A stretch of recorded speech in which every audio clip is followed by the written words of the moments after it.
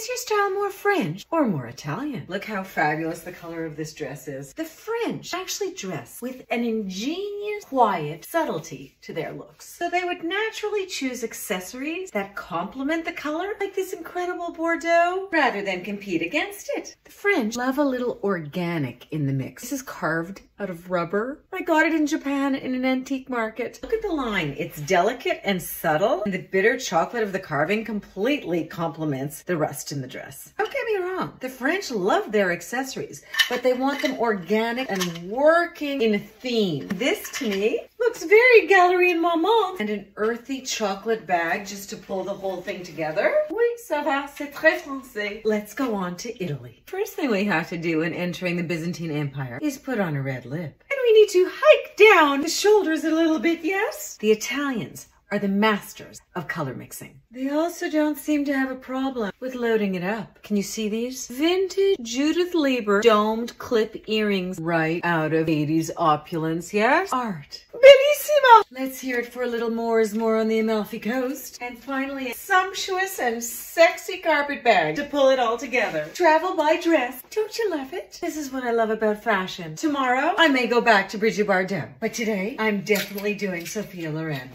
Ciao, Bella. Potato. Potato. Tomato. Tomato.